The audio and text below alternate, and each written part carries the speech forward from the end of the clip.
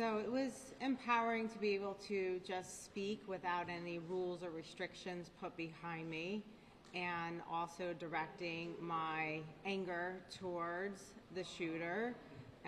But, finding this outcome, I hope he goes to the general population, and then it will be what it will be.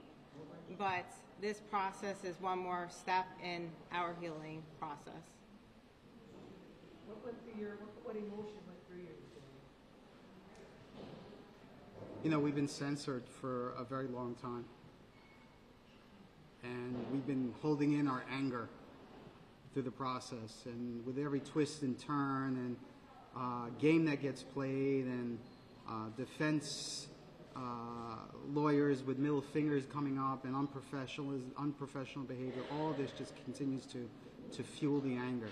And at the end of the day, we need to move forward.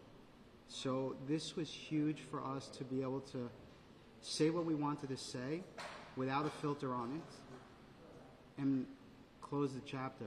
And as my wife said, prison justice will come. This was hard.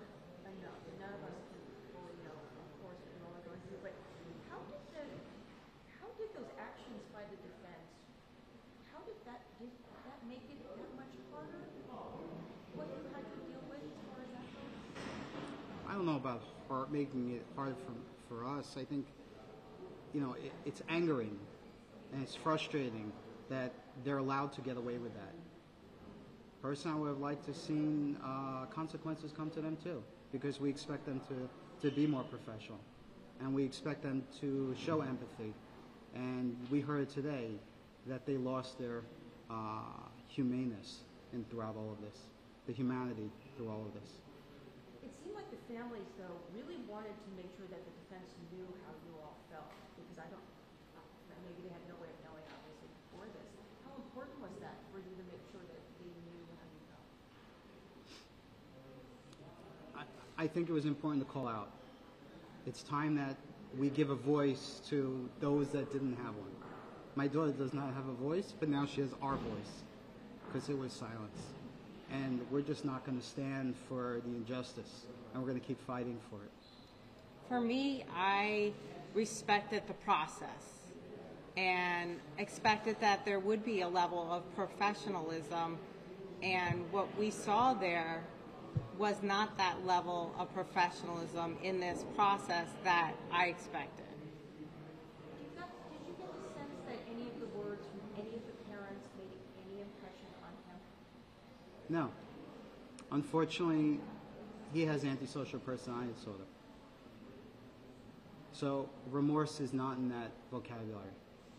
And frankly, I knew that coming in. I didn't care. I'm going to say what I had to say, and I felt that everyone probably will. But it was about me getting off my chest what I needed, and not about him, because I know he'll never give remorse. But as I said, prison justice will come.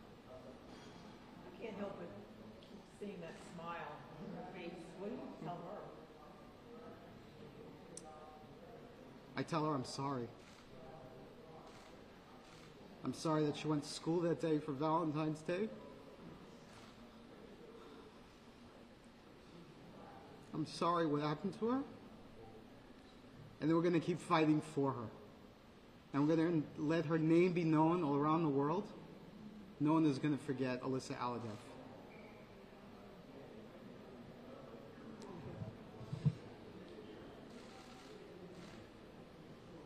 Thank you.